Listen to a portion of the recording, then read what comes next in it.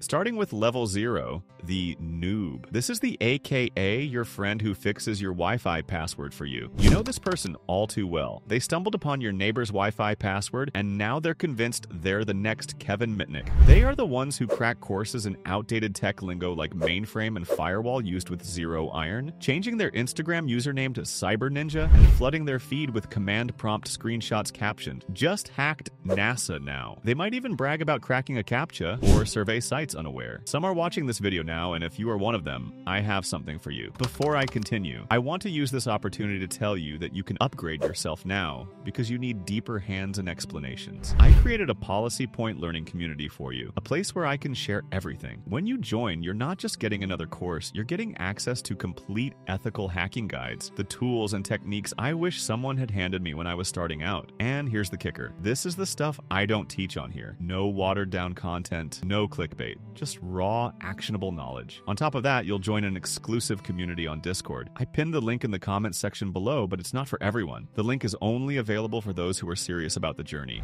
Level 1 of hacking. The script kiddie, also known as the human copy and paste machine. These digital wannabes have just discovered GitHub and believe downloading someone else's code transforms them into elite hackers overnight. They execute scripts they can't even read shamelessly, claiming credit for exploits crafted by real coders, and their desktops are a chaotic wasteland. Their vocabulary is a glorious mess, and aggressive keyboard smashes meant to terrify their little sister. They might even record themselves hacking with dramatic music, only to accidentally format their hard drive. Fun fact is, they've probably locked themselves out of their own computer more times than they've successfully hacked anything, turning their PC into a digital fortress they can't breach. If you're among them, the Policy Point Committee is for you now. Level of hacking 2. The ethical hacker, aka I swear I'm one of the good guys. These budding hackers have realized that staying legal is not only ethical, but pretty cool. They're knee-deep in studying for their C certification, setting up home labs with racks of servers that cost more than their car, and patiently explaining to their parents for the 47th time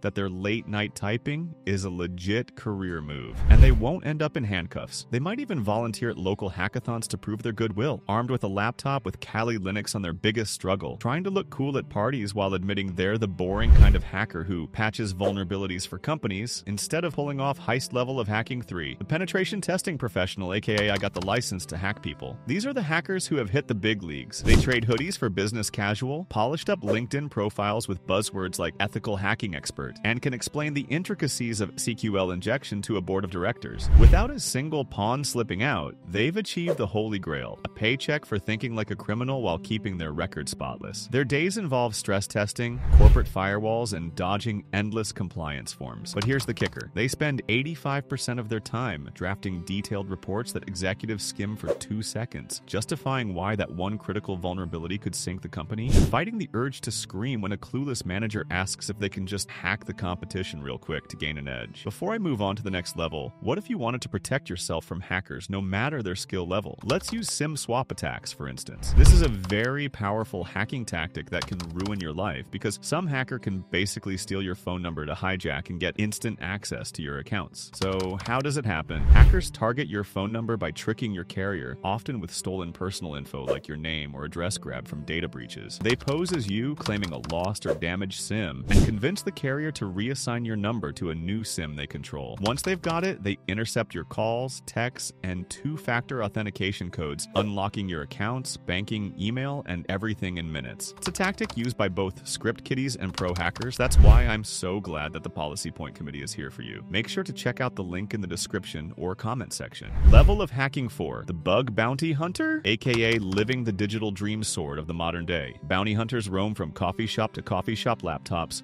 glowing hunting vulnerabilities in major websites for a payout. They're the Instagram idols of the hacking world, sipping lattes while raking in bug bounties, or so the story goes. In reality, for every $10,000 jackpot tale you hear, thousands of researchers grind for months, sifting through code for a measly $50 reward just to afford their next caffeine fix. They might even camp out at a 24-hour diner. Fueled by energy drinks and desperation, they've perfected the art of looking insanely busy, headphones on, fingers flying while secretly debating if that potential potential XSS vulnerability is worth another 14-hour debugging marathon. Their browser bookmarks a wild 90% testing tools and 10% therapy websites to cope with the grind. Level of hacking 5. The Red Teamer, aka the hacking. These seasoned pros are the cyber equivalent of a SWAT team trained to storm corporate defenses with precision. They craft sophisticated attacks, think spear phishing emails, custom malware, and zero-day exploits, pushing security to its limits. Their battle scars come from late-night ops like 3 a.m. drill, where they cracked a network in under an hour. Their war tales triumph, like outsmarting a firewall with a rogue USB drop. Epic fails like the rookie who triggered a real alarm during a test. They know the IT crew will scramble, but they also know John from HR will click that fake bonus check email even at this ungodly hour. They've ditched the dream of impenetrable systems, embracing the thrill of chaos instead fueled by midnight energy shots to keep the pressure on. Level 6. The Nation-State Operative, aka my job, doesn't exist on LinkedIn. We're venturing into shadowy territory where job descriptions are locked in classified vaults, and coffee meetings occur in soundproof rooms with armed guards. These hackers work for governments juggling security clearances that require more paperwork than a home mortgage, and can't even hint to their spouse what they did at work.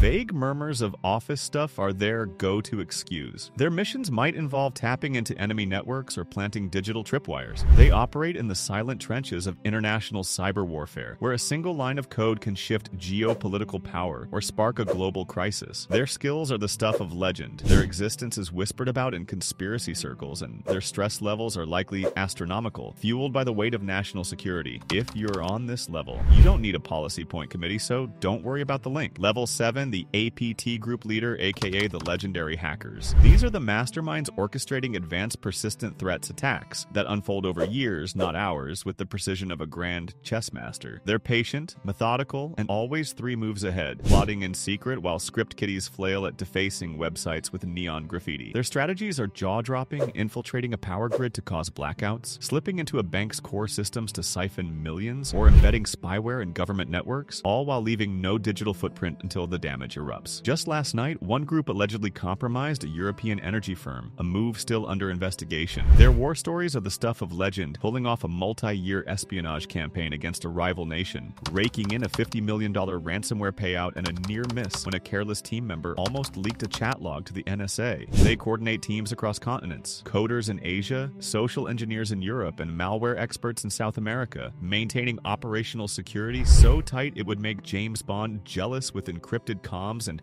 burner devices swapped like candy. Their campaigns are so sophisticated that their unmasking, like the 2021 SolarWinds revelation, sends shockwaves through international headlines, leaving governments scrambling. They know the feds are on their tail, but they also know Jenny from compliance will still fall for that urgent tax refund email. Even now, they're the final bosses of the hacking world, pulling strings from the digital shadows with a cool, calculated demeanor, sipping espresso as the world burns.